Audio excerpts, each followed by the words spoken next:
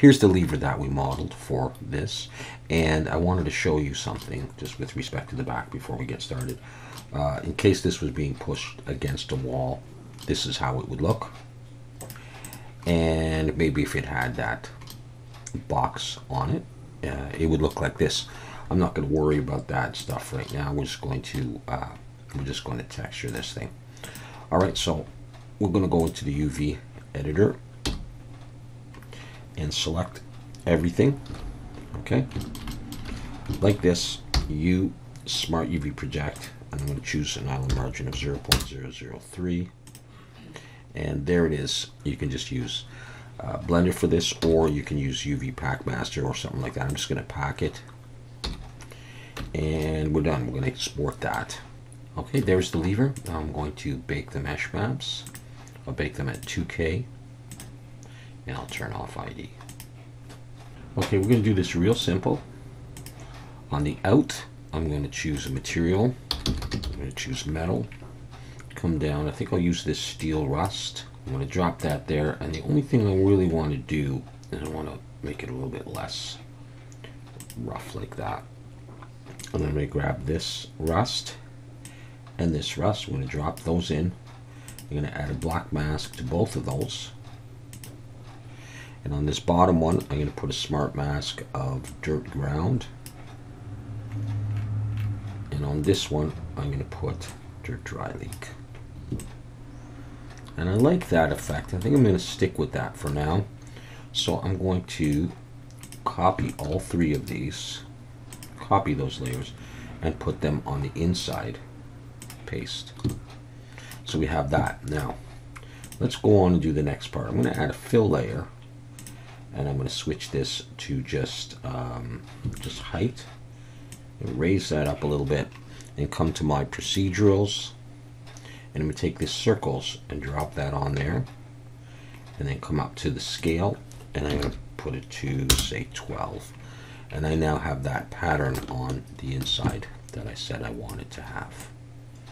Okay, back over to the other layer, the out layer here. I'm going to add a regular paint layer, and this one is going to have color and height. Color is going to be white, and the height I'm going to drop down. And for that, I want to put some text on there. I'm going to switch to orthographic. So you can use a predetermined alpha or a word. There are a few words in here, but I created the word off in a way that I like. So I'm going to add that. So I've just found the PNG that I want. So I'm going to open. I'm going to put it as an alpha in this project, and there it is. I'm going to double click on that, and I'm going to scale it up to the size that I want, and I'm just going to click, and it's there. And then the only thing is that it looks a little different. It doesn't look as grunged up as the rest of this, so I'm going to work on that. So I'm going to rename this layer here, if I can, off. And I'm going to drag it below these other layers, and nothing much has really changed, but I want to have some of this rust on there, and the way that we do that is using anchor points. Essentially what we're going to do is we're going to tell this layer to be related to these other ones. So I'm going to click here, and I'm going to choose add an anchor point, and it's just going to name it the same as the layer. It's called off. I'm going to come up here to this mask and find this, I guess this generator here. And I'm going to go into the properties for that. And if I scroll down a little bit, there's a section here called micro details. And these are both switched on. If ever you do the effect and it doesn't quite work, make sure these are turned on, or the one that you want. Anyhow, we're going to use height because we used an alpha. Later, we're going to use a normal as well. So this is already turned on. Then you scroll to the very bottom. And down here, click on whichever one is appropriate. Again, this is an alpha, so we're dealing with height. So I'm going to click that. And then here we can choose the anchor point. So now the two layers are talking to each other. But I then have to go to the channel and choose height. And you can see there's been a change already.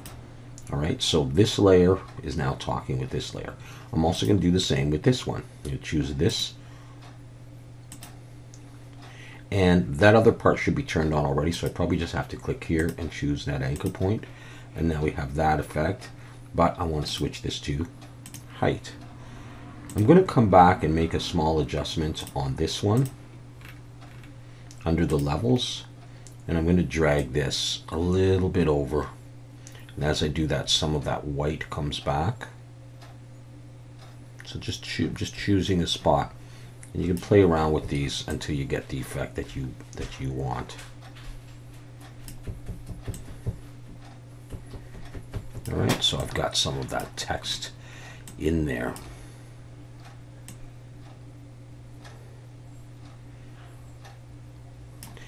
And I can do the same on this one.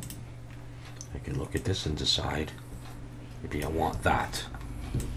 So I still see a little bit of that. Okay, I want to do one more thing on this, in this stack of layers here. I'm going to add another, just a regular paint layer, and I'm going to switch that to just normal. I'm going to alt-click normal, so I have just the normal channel. And I'm going to come to my hard surfaces, or normals, scroll down a little, and it's this one right here, this bolt. I'm going to pull that in, and as I do come over here, I still see the word off. So what I'm going to do is I'm going to come up here and turn off that alpha. Now I just see the screw. I'm going to scale it down, turn on symmetry, and let's snap that in and make it a decent size. And I'm going to click because I want bolts in there. Something like that is fine with me. And I'm going to do the same kind of thing. So I'm going to call this screw. I'm going to pull this down below the two rust layers, and I'm going to add an anchor point. Notice it's called screw, so I can come back up to here, click on this. Okay, it's most likely it's turned on up here. I think we already saw that. This is, where is it? Under micro details, micro normal is true. So I'm going to come down to this one here, micro normal, and choose screw. And under the reference channel, choose normal this time. You can see the effect on there. And I'm going to come up to here, and in micro normal, choose that anchor point of screw, and under micro normal, choose normal. And we've done it. Let's go back to perspective view. Let's hit tab, and there's my lever textured. All right, and that's it. So we've done another lever, we've modeled it, we textured it, and we are done. We'll move on to something else. Thanks for watching.